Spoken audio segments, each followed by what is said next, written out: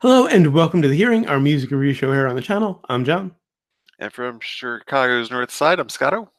And without any further ado, on to this week's album, which is from 2003, Parlour by Darling Violetta. Now, before I get into the bio, just a little disclaimer. There is very little information about Darling Violetta online, so some of this is going to be coming from nearly 16-year-old memories. I was active on the band's official forum when this album came out. Also, I'm a little unsure about some of the name pronunciation, so apologies if I get anything wrong. All right, on to the bio. Darling Violetta is, or possibly was, an American/Mexican rock band based in Hollywood, California, who took their name from the salutation used by Bela Lugosi in letters to his mistress, Violetta Napierska. Unique for their use of cello in their music, and best known for composing and performing the opening theme to Buffy the Vampire spin-off Angel, as well as having some of their music featured in Buffy and two of the Vampire the Masquerade games. The band released two EPs, 97's Bathwater Flowers and 99's The Kill You EP, before releasing their only full album, 2003's Parlour. During the recording sessions for Parlour, bassist Ado Addy left the band to pursue a solo career, and following the supporting dates for the album, drummer Steve McManus left to pursue a career as a novelist. In, I want to say, late 03, early 04, there was a post on the forum about some of the songs that the remaining members, Cami Ellen and Jim Thomas, were working on for their next release. And that was the last we heard from them until 2009, when they reported that they were working on songs for their fourth, as of yet, untitled release. And that was the last anyone heard from the band until January 6th of last year, when Cami finally reported that Darling Violetta is on, quote, an extended hiatus. It's 10 fucking years, man. DarlingVioletta.com is now up for sale. Yeah. As far as I know, Ado is still the only one making music professionally. His latest album, 24 Quadros, was released in 2014. He's originally from Mexico, so all of his, most, if not all of his solo stuff is in Spanish. Steve has released two novels so far, both crime dramas, Red Flag in 2015 and its sequel, Seven Devils in 2018. Cami's Twitter bio says that she's now working as a love and lifestyle coach. Incidentally, I checked a short video she put out for an online seminar she does to get the pronunciation of her last name. I've always pronounced it Elen, which is why I messed it up slightly earlier. It's Ellen. Okay. And Jim's Twitter bio says that he's a poker fiend, LA Kings fan, and co-founder of Darling Violetta. None of the other band members' bios mention Darling Violetta. Parlour, as I mentioned earlier, is the band's first and only full studio album. It was released on February 25th, 2003. Yes, my 31st birthday. Produced by Lewis White and features Cami Ellen on vocals, Jim Thomas on guitar, Steve McManus on drums, with additional musicians Chris Pott, Ado Eddy, and Michael Renninger on bass, Jerry Studiak on cello, Brett Levick on background vocals, Steve Hooneman on horns, Ben Peeler on lap steel guitar, and Lewis White on synthesizers. Reminder, I don't edit any songs into the episodes for copyright reasons, but down in the description and on our blog at johnscotto.com, you'll find links to the album on Spotify and YouTube. On to the tracks, and this one's going to be interesting because there are several very short tracks, starting with number 1, Star Shoebox, or as it's called on Spotify and Amazon Intro. I ripped the CD over the weekend because I should mention I listened to this about a week ago because when I listened to the album on Spotify previously, there was a bit of a couple of songs missing. I listened to it to make sure it was all there and send you the link. And spoiling my review, I fell back in love with the album. And so I ripped the CD at very high quality. And all of the interludes have names that are only on the ripped, that you can only get if you rip the CD. Honestly, I could have lived without all the intros and interludes. Yeah, they're odd and interesting. They take away from the flow of the album. They don't really add many. I think there's like one of them that's, I think like the second one is good. The one with, or the one with all the horns at one time, just for Mhm. like a few seconds, was probably the most interesting one of all of them. It was really just, it was obviously just leftover stuff Well, that they didn't know what to do with, and they just kind of put out there. this the first one, Star Shoebox, is the horn, cello, and synth part recorded as the for the pre-chorus of the last song Star Shoes. Very Beatles influenced. I pointed out on their forum when it was released that it sounds a lot like a guitar part from the song "Spoiled and Rotten" from the Kill You EP, and asked if it was put in there to bridge the two releases. Jim Thomas replied saying that it wasn't intentional and he'd never noticed the similarity before I'd mentioned it. So I pointed out something about something he wrote that he never caught. Oh. It was, similar rhythm and chord, the way the chord is put together. And I think it ties the beginning and the end of the album nicely together to have, Yeah, I hadn't thought of the ending album, but yeah, it does tie those together. Once you get to Star Shoes, it does tie it together nicely. But nothing else, like the interludes just don't. No, they're all pretty pointless. It's just kind of like, On to track 2, the first full song, A Smaller God. Mm-hmm. And this is basically about flirting with a guy, but, the singer or the main character in the song flirting with a guy, and then her intuition, the smaller God, kind of warning her off of him. The chorus is, I could have died last night, but I heard the voice of a smaller God. Well, and I mean, this is definitely one of the stronger tracks on the album. I mean, her voice just comes right out at you as soon as you go. There's no mistaking. It's very Alanis Morissette. Interesting. It's it was like one of her late '90s songs that was kind of like Uninvited, I think was the name of that one, where it was very cashmere, the only one I really influenced. Yeah, it was good, and I mean, it's very similar to that. Love the nice simple intro riff in the verse. Jim Thomas, I was playing guitar for about 20 years when I discovered Darling Violetta. And Jim Thomas was the first guitarist in a long time to really influence me. He just has this great kind of minimalist off-kilter style where he doesn't play a note he doesn't have to, and the ones he chooses are really interesting. He doesn't take the conventional approach at all. So it's this nice soft verse with this really simple riff, and then just this loud chorus just comes out of nowhere. Yeah. With this great wall of sound that's not just guitar, it's cello, it's some synthesizers. And then he doesn't really repeat the guitar figure in the second verse. I like it when bands change it up in the second verse a little bit. Yeah. And an interesting background vocal on the line "Learn to Live Again." It's this low vocal. It's not Jim, who occasionally sang backup live. It could have been Cammy. I think it was probably Brett Levick who sings backup on a later song. And it's got just kind of this interesting Bowie kind of sound to it. I was gonna say, does he do that Bowie voice later in the album? On he's singing like the real low part. Yeah, that's Brett Levick. Yeah. Okay. I never thought Bowie. We'll get to it. Oh yeah, so very much is. I always thought Leonard Cohen, but we'll get to that. And then after there's an actual guitar solo, which is unusual for Darling Violetta. There's like 3 on the album. But there's also this really nice soft bridge. They're great at dynamics. They go kind of mid-tempo in the verse, real loud on the chorus, very soft for the bridge. And the solos when he does play them are very nicely melodic. On to track 3, Brap. This is the brass piece that you were talking about. Yeah, this was the only interlude that I'd keep. I don't know where I'd put it, where it belongs. But it's a brass band that starts out kind of normal sounding and then just goes rapidly off kilter into cacophony.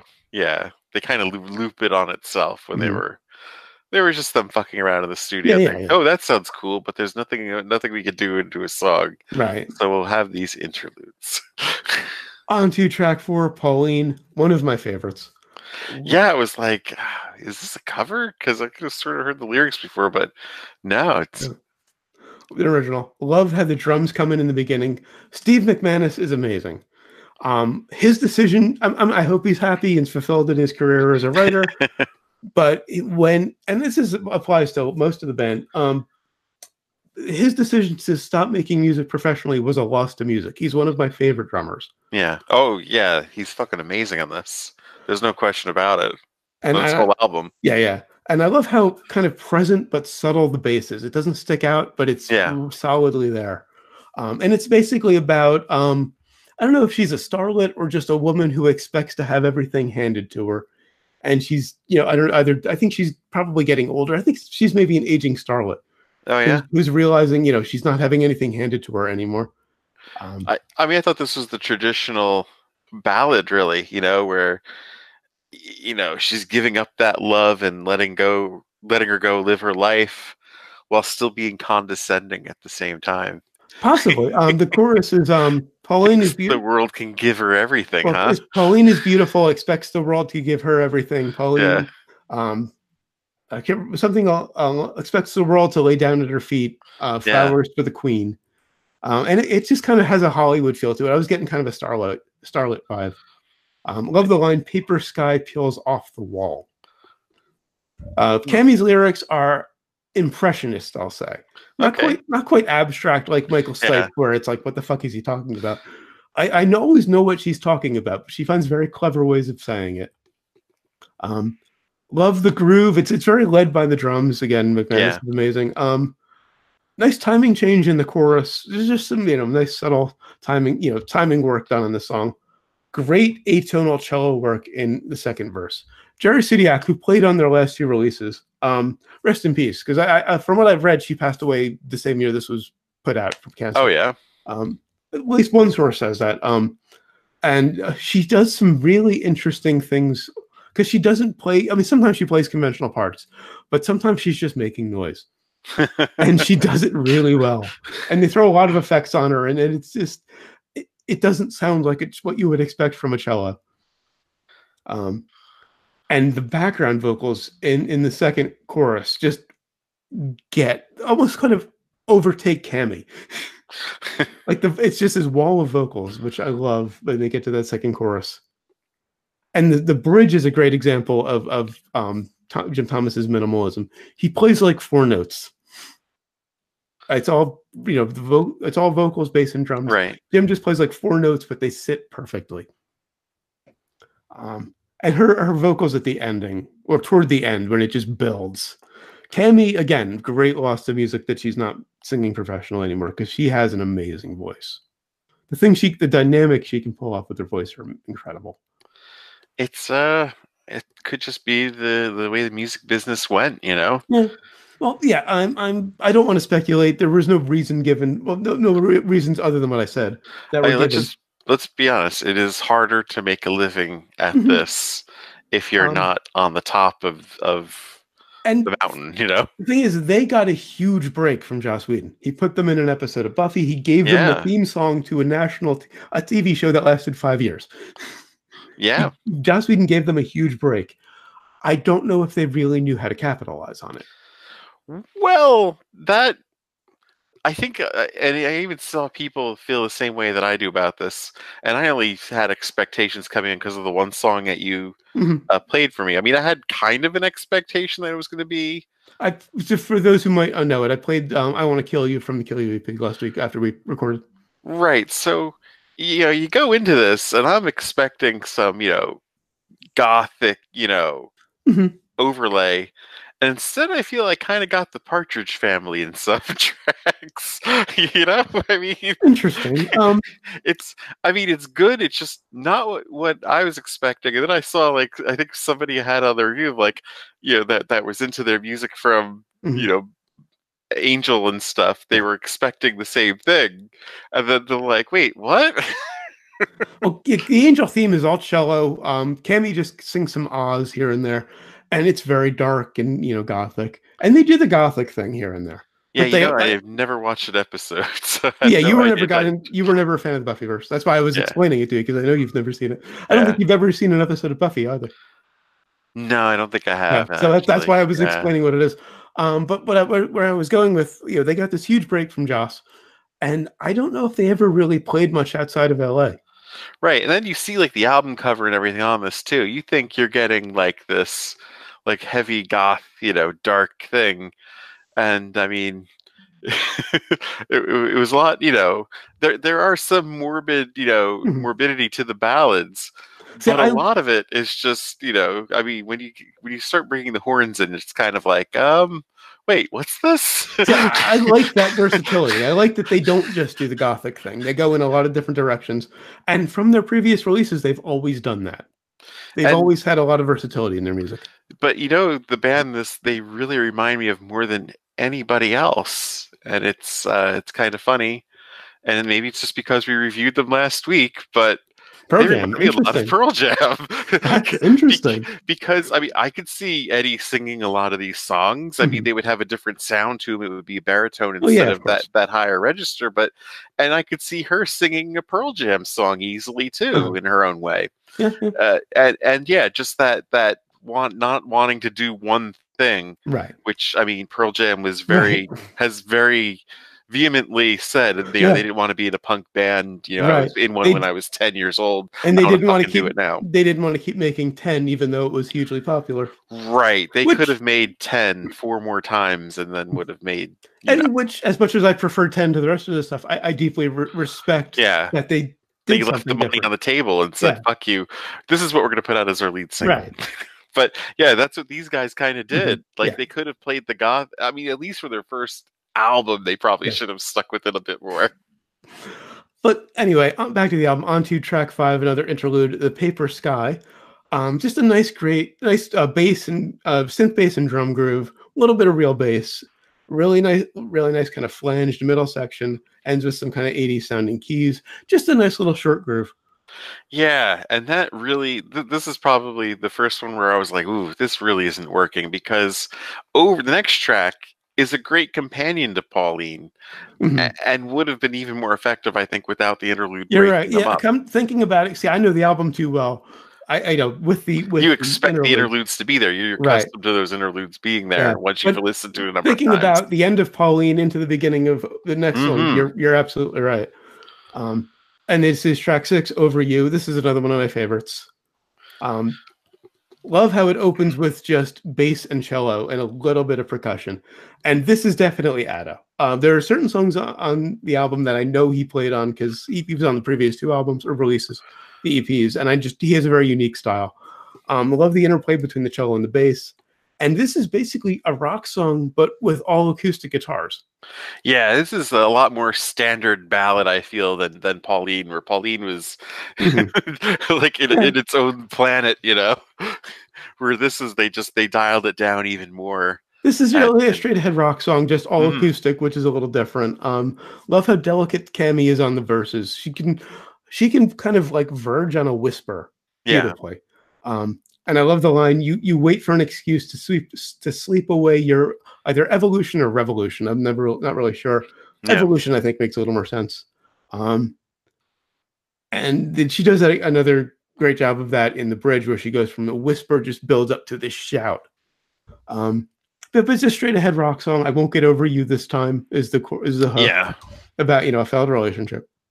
I almost wondered if they were doing a Jeff Buckley reference, because there's a line, "How do you like the lilac wine over there?" Oh, it may have been a reference. Yeah. And I started interpreting it as, someone lost in a different way. Someone Mhm. passed on Okay. that they can't get over How do losing. you how do you But like I the don't know. lilac wine over there on the other side? Yeah, I won't get Yeah. it.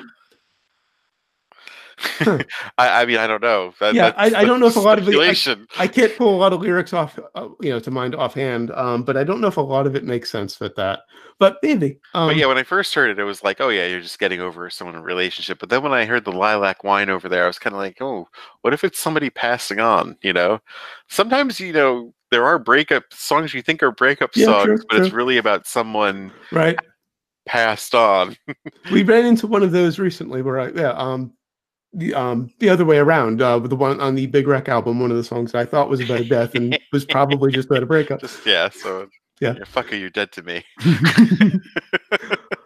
On to track 7, no interlude this time. Another full song, "Just a Mine." Really nice time to go really soft. And here's where we get some Partridge Family. Starts off with acoustic guitar with some horns. I thought the horns were a really nice touch on this song Yeah, I don't because know if I dig the horns on these. because it's just something different to mix in with the acoustic guitars. You don't expect it. Right. You don't expect it, but I'm not sure if I dig it. Just a really nice soft ballad, with this really surprising lap steel that comes in the chorus. It just gets really big. This was actually the first one where I'm like, hey, these guys sound a lot like Pearl Jam in some way. Yeah. I can definitely hear this as a Pearl Jam song. Yeah, just the voice, the subtle guitar work, and then you get that unexpected musical direction. That I don't think Pearl Jam's done horns yet, but I could see them doing that soon. And just this big steel guitar coming in and just distorting this chorus, going to this big chorus, I thought was a nice touch. Just a little side note, on the title on the ripped CD, the last E is missing. Oh yeah, just weird little typo. I thought I'd mention it. Yeah, that is a weird. Okay. I actually had to check the back of the CD itself, the jewel case, to make sure it was spelled with an E at the end. Okay, on to the next interlude, 5th and 34th. Just some guy talking about getting directions with a piano in the background. Doesn't really make any sense. On to track 9, Bardo Barbiturate. This one took a long time to grow on me. In fact, I'm only just getting into it. This was originally one of the tracks that I was skipped. I was trying to figure out who she was doing vocally. Because, there's some of that where, there's certainly influences. And, after we reviewed Pearl Jam last week, I was kind of wondering, why the fuck do I like these guys so much? And, kind of went through their catalog and realized Vedder is this actor. Like, he plays roles, and she does the same thing in this definitely. And it took me a while, but I'm thinking she's doing Cyndi Lauper here. Interesting. Which is an excellent choice, of course. If there's anybody vocally you want to do, for a woman, Cyndi Lauper's a really good one to go with. And very unexpected, too, especially in 2003. And this song is just beautifully off-kilter. Love the fretless bass, and the vocal gives me chills. She's at the point where she's just on that verge of a whisper. I'm trying to decide if this is my favorite or if there's still one more to go. This is it's definitely up there for me. Yeah. Love the kind of pseudo-military drums that he puts in. It's this really off-kilter song with this fretless bass and this whispered vocal, and Steve is just playing a military part. It's definitely my favorite vocal performance of hers in this. Interesting. Yeah. Not what I expected from maybe not my favorite song on the album, but definitely her vocals are the best here, I think. And there's two really interesting guitar parts on the chorus, because it goes big on the chorus again. And one is this big distorted wall of sound, and the other is this flanged guitar that just plays a little riff next to it. Set each other off beautifully. We've got another guitar solo. We're halfway through the album. He's played 2. I think these guys were really in the forefront of that no guitar solos movement that kind of came in the 2000s. Jello was always profound, He never liked them. Well, there were always bands who didn't do them, but they did them, but he didn't really like them. Right. But in the 2000s, there was kind of a movement to get away from guitar solos. After grunge and hair metal, the rock bands kind of said, "Okay, we're not doing that anymore." Which is kind of weird. It could be why rock is dying. Because a guitar solo is a pretty important part of it, I would say.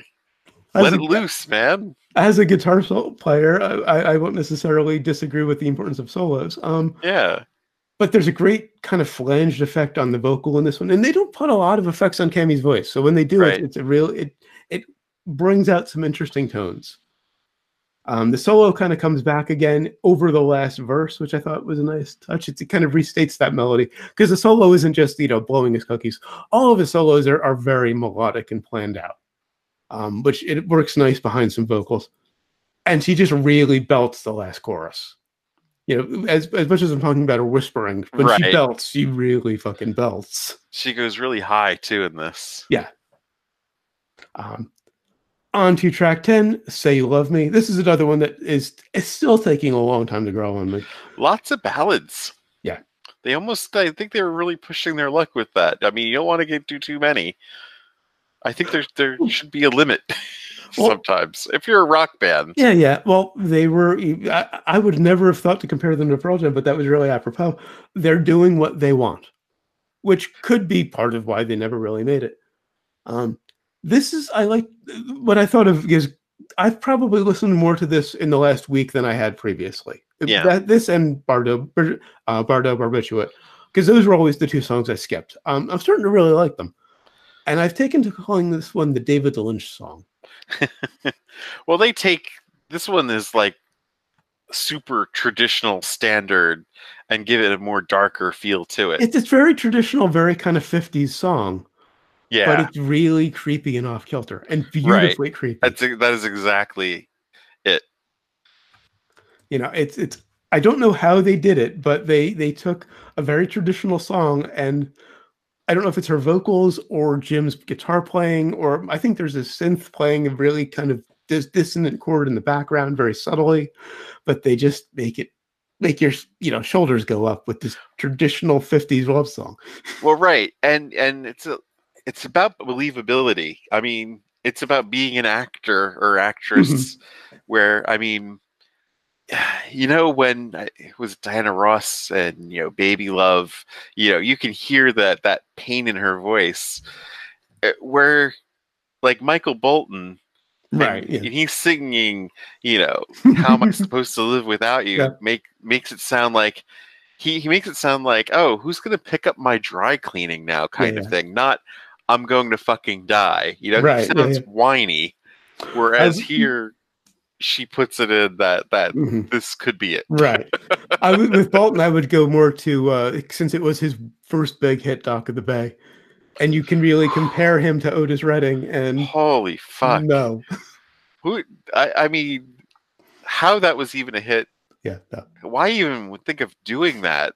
Like, oh yeah, he has all this emotional pain and expression, and for just this simple act, and here I'm just going to be as dull and white bread as humanly possible. And I mean, we're tangenting because that's what we do. But I'm hitting the notes. Yeah, well, that's all that matters. Bolton belts everything. There's no subtlety. Right. Otis Redding could belt, but Dock of the Bay was a beautifully subtle performance for him. Oh yeah.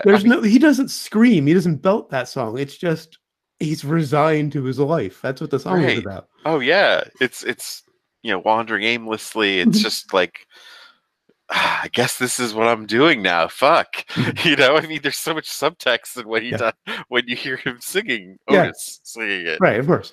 Michael Bolton is just like, I'm hitting notes. Yeah, really loud. Can you hear me singing this loudly? That's very nice, Michael. Why are you shouting? Right. And back to Say You Love Me. The actor thing is apropos because somehow she decided to go creepy. And I don't know exactly what she did that was creepy. I can't nail down what is creepy about the song. Right. But it's just the culmination of everything just is. And I really wish sometimes I was better versed in the language of music and what they're doing here that makes it that gives it the creepiness. I am pretty well versed in the language of music, and I haven't been able to put it together for 16 years. So I think it's the whispered vocals, and I'm sure there's a dissonant synthesizer back there doing something. On to track 11, and now for something completely different. Candy Jones. This could be my my favorite for the pick. I mean, it's either this or the first track. Okay, not Bardo Barbiturate you're talking about. Not the first track. Smaller God or this. Okay. Well, you've got time to decide. I think Bardo Barbiturate, I think I like the vocal performance better than this song. Speaking of which, I think you need to catch up on your best of playlist. Yeah. Like you have recently. I thought I'd been putting it in as I go along. I looked at it a few weeks ago, and you missed a few weeks. But unless you've caught up since then, which is possible. Anyway, Candy Jones, it's a song about a spy.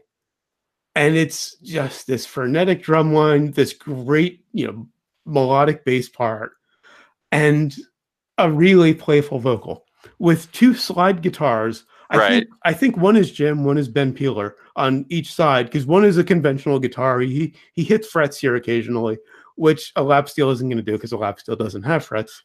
So it's Jim playing his Les Paul that isn't set up for slide, with a slide on one side and probably Ben Peeler on the lap steel on the other.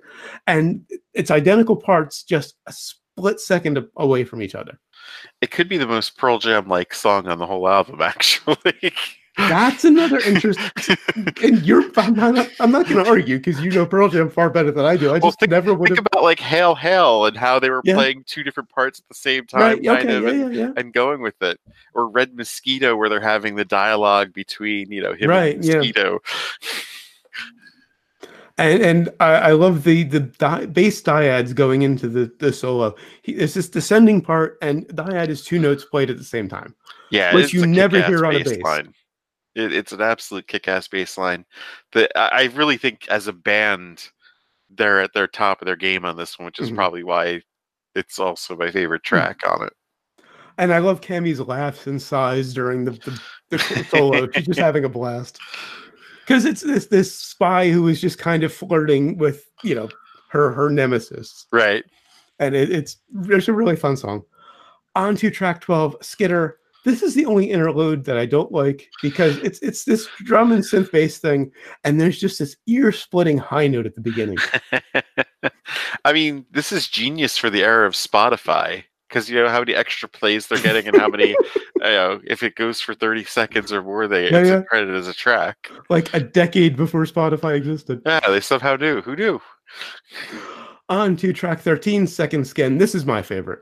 This is the only song from the album that I've listened to regularly since 2003. Love the drum line. This is my favorite thing that Steve McMahon has ever played. And it's a great, mostly whispered vocal. Yeah. And the bass groove is definitely Addo, because he's just following the chords, but the rhythm he gives to it just drives the song perfectly. Love the belted note at the end of the first verse. It's a love song, but it's about just desperately needing the person you're in love with. And this is where Brett Levick's vocal comes in on the chorus. You get that Bowie background vocal. It's kind of Bowie now that you mention it. He sings the chorus an octave down from Cammy. Right. Or maybe 2 octaves. And to me, it always sounded like Leonard Cohen. I'm thinking we're, I guess, Liam Lynch's Bowie. And Leonard Cohen, or maybe a wizard with a hot guitar. Yeah. Leonard Cohen, or maybe Nick Cave. It's that kind of thing. Love the additional percussion in verse 2. He just brings in the second percussion part. He could have played them both at the same time. I'm not sure. It just adds this little extra to the groove. And this is a great example of Jim's weird minimalism again, because again, on the verses, he just plays 4 notes. Waits a couple bars, plays 4 notes, but it fits the song beautifully. Oh, yeah. I think if there weren't as many ballads on this album, this probably would have stood out more for me. But I think we're like, at least in our 4th or 5th ballad by this point. So I'll give you an idea of how much I love this song. I was in a very, very problematic relationship in 2005. You know who I'm talking about. Oh, boy. This was our song. Fortunately, I was already in love with the song.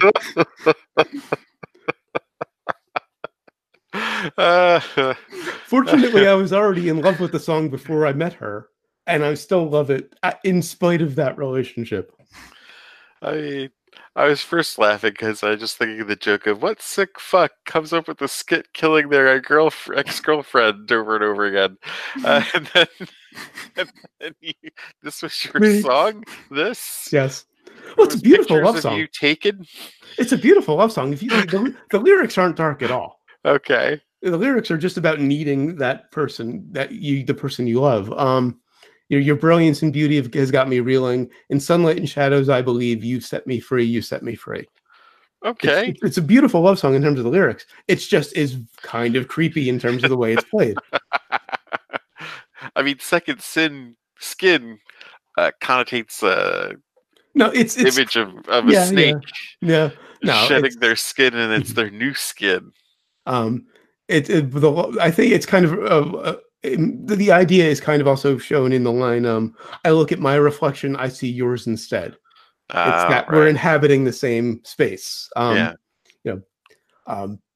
Show me your beautiful flaws and tell me how you got each scar. It's a little creepy, but it's very Yeah. straightforward love song. Um, and then on the bridge, Kemi decides to start scatting. It's just a scat vocal with this really sparse guitar, great melodic bass again. And the chorus comes back and she just belts the hell out of it this time. On to track 14, Benediction. This is my weakest. Feels a lot more new wave. It's really just a conventional rock song. It's kind of she gets a little Gwen Stefani doing the talk here. Right, yeah. There's an odd clicking sound just before the bass comes in that sounds like a cassette door being closed. Yeah, I noticed that too. I've never been able to figure out what that is. Or I thought it was just a door opening. I don't know, or closing. I don't know. It's just a weird. A door closing makes sense with the lyrics because it's about bad relationship, you know. I thought it was aight. You'll never hurt me again, you know. With this big, the chorus is the most rock thing, and I'm spelling that RAWK. Yeah. Thing that Jim ever played. I'd spelled aight with two I's instead of an L and an R. That spelling of rock. That spelling of rock is one of their things they did on the forums when they would talk about rock music because they didn't play rock music. Yeah, it was a joke. This is a rock song. Incidentally, I think I have probably on Zombie Takeout quoted a slogan of theirs. Oh yeah, that I've always loved. Their slogan was "Darling Violetta," not for everyone because what's for everyone is boring. But yeah, this is just a classic. Standard rock song, my weakest. On to Space Mine. Space Mime. I actually thought it was Space Mine until I noticed it last night. Oh. Space Mime. And it's just a voice in French with some radio interference.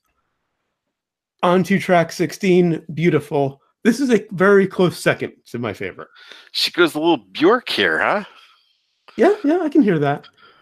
It's drum and bass percussion that I'm pretty sure was edited together. Steve didn't just play it live. I don't think you could play this live. But I think the delicate Bjork really sets up. I think it really sets up that when she gets aggressive on it, and it really makes it better. But it's this drum and bass drum part, you know, that genre drum and bass, the dance music genre, with this affected acoustic guitar. And these synths, the bass comes in a little bit in the beginning, and you don't hear the bass the rest of the song. This is the one where she's doing a different character too, right? Like towards the end, or am I confusing this with another? I don't think it's this one. I mean, I think it's the same character. It's about again a failed relationship. Yeah. But she again whispers it in kind of a creepy way. I'm trying to think where she kind of goes she almost goes a little Slipperman. Okay. And there's some great kind of periodic kind of interference and distortion on the vocal, which again just makes your shoulders come up. Love the line, "You're running out of promises, I'm running out of innocence." And it's just about someone who, you know, she thought she would be with, and it just went nowhere. You know, if you weren't ever coming back, why didn't you just tell me that? Dressed in sex and stardust lies, subconscious dreams are so unkind. And then she gets much more forceful on the chorus, where she's singing that. Yeah, I did like this one overall. Another great line: "Icicle dreams are the memories gone by. Have you ever seen a lullaby on fire?" You know, I thought that's what she said. Yeah. And I think lullaby, there's some references to youth, but I think lullaby in this sense is the hope of the relationship is what she, you know, lulled herself to sleep with. And when she sings "On Fire," her vocal is amazing. Yeah. She screams that line. It's the most controlled scream I've ever heard. Just terrifying. And she hits some amazing high notes at the end. You said she went high earlier. They shouldn't have been afraid of the rock, you know, because I mean she's got a voice that's very suited for it. Yeah, but the high notes she hits at the end are amazing, and at the very end the song just slows down. And I don't mean the band slows down; they took the recording and very quickly slowed it. Yeah, which I loved. It just this off-kilter ending that you don't expect. I use that a lot. I think I use that expression a lot this time, and it fits the band. And finally, the final interlude, "Enough Rope to Hang Yourself." Fitting for your take on the interludes. Yeah. It's just synth and electric drums with some odd vocals. I think it's just chatter from the studio. Right, exactly. It was kind of like a, oh, this really was just leftovers they strung Yeah. together. I was like, that's what I thought in the first place. On to track 18, Star Shoes, Love is Everything, the last song. Just a nice big mid-tempo ballad love song. Very Beatley, especially on the pre-chorus. Yeah, not a fan of this one. I'd say she's their most Susie Sue here. Uh-huh. She's at her most Susie Sue, but the whole psychedelic thing, no. It's a nice song. The lyrics are great. I love the references to Dolly and Ah, Monet. I thought lyrically it's pretty much almost like a Ruddle song, where it's like love is everywhere and love Well, is that's the chorus. yeah, but it's The repeated a lot. Yeah, that's the chorus, which is a little boring. But on the verses, there are references to Gala and Dolly, Monet's Viola Snow. There's some nice references in the Yeah. verses. Um, the bridge is just classic sparse starring Violetta. Um, love the interplay toward the end between the lead and the background vocal. And the song is kind of unintentionally prophetic. The last line of the song is, "This is my last song." The last song on what turned out to be their last album, and as far as I know, the last thing Cammy sang professionally. Wow.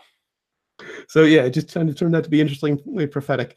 And I love as everything fades out at the end, you're left with this hum that you don't hear until then, but it was probably there for the entire song. Right. Um, so would you recommend it? Easily. Yeah, yeah, very much so. I mean, I think there's they don't make it easy for you to like it, but Well, they you have to love a band that challenges you, though. they bury the gems in a lot of waste. I think I would, make a playlist without the interludes Well, the and just interludes, see well, yeah, the interludes. I definitely see your point. I'm just used to and them, see how and it goes. they were. It was a great what the fuck at the time. And also, I mean, there were a lot of ballads, so I don't know which one I would do away with, Mhm. because I don't think I listened to it enough to make that kind of call. It's interesting that you would do away with a ballad, and I would do away with the rock song. I mean, unless you're into that scene, Well, you actually, should not be doing that many ballads. and I actually wouldn't do away with Benediction. I like the song. I just think it's the weakest on the album. I do listen to it now and then. And for me, it's one of my favorite albums. Doing this review gave me a chance to fall back in love with it. So of course I strenuously recommend it. Yeah. I just the fact that three-quarters of this band are no longer making music professionally is such a loss because Jim is the first person in 20 years to influence me as a guitar player. Cammy has an incredible chameleon-like voice, and McManus is one of the greatest drummers of all time.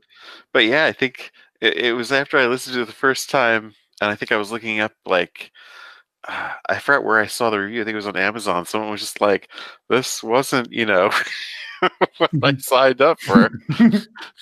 If you had listened to Bathwater Flowers and the Kill You EP, it would have been what you signed up for because they've always had a really wide variety on their stuff. If you're Well, just coming from Angel, which is where I came from initially, from Angel, yeah, and I was a little surprised that they had all of these layers, but I like that. but I mean, I think you made a mistake by playing me the song you played for me Oh yeah, last yeah, week because it was very like, I mean, that was leading to, I mean, that was right, the straight up Doors right. fucking chaos, Mhm. I want to kill you, Mhm. And and I was expecting the shiny happy people right, here. well, let's give them a little more credit than that. And the reason I played you for that one is because I was very tempted to review the Kill You EP instead of Parlour, but really just for that song because I really Yeah. wanted to get your reaction to that song because it is so left field and interesting.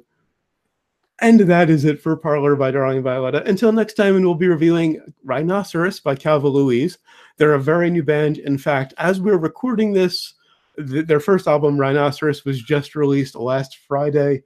And they only released 3 singles before that are on Rhinoceros. So I can't even give you a preview without spoiling anything. There's a great Spotify ad right now. Like, have you ever heard of this band? They wear masks and they sing backwards, and they haven't even heard of themselves yet. Nice. That's kind of like where we're at, man. Yeah. So yeah, I just love that we're now bringing in a new band after Yeah. so much '90s stuff, and even this was 2003, so it's bordering on '90s. Yeah. the joke last year was, are we ever going to get out of the 80s? Because we did like 2 or 3 80s albums in a row. We did do a lot of 80s last year, didn't we? Well, no, we did a few in a row, which is what that started that joke. Is, are we ever going to do anything not from the 80s? We really didn't touch the 80s after that. Now we're starting with a bunch of 90s stuff, and it's kind of, I guess every year we're going to step forward a decade. But a very, very new band. I think this is again going to be this will be the most recent album we've reviewed. Would have to be. Bandmade was the previous holder. We did that 3 weeks after it was released. I think this will be like 2 weeks. Anyway, until then, of course, always remember, never forget, wherever you go in life, there you are.